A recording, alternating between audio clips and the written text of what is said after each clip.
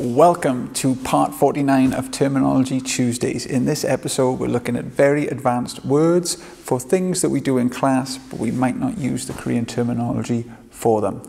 These words are also very new to me, so if I mispronounce any words, I apologize in advance.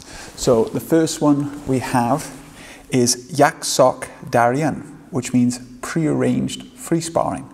Now, again, I am showing footage of a choreographed fight, but this might also be done with students to help them understand how to block and move in attacks for free sparring. So very useful for in class.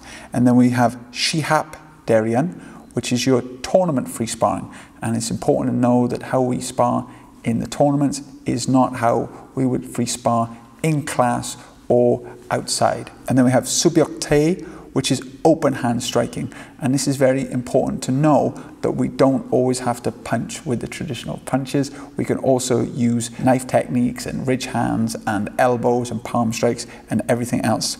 And then finally we have 연속 차기, combination kick. So this is where you put one or two kicks or three kicks together into a combination, into a little sequence. Those words again, we have 약속 달연, that is prearranged free sparring. And then we have 시합 달연, which is tournament free sparring. And then we have 수비역퇴, which is open hand striking. And then we have 연속 차기, which is combination kicking.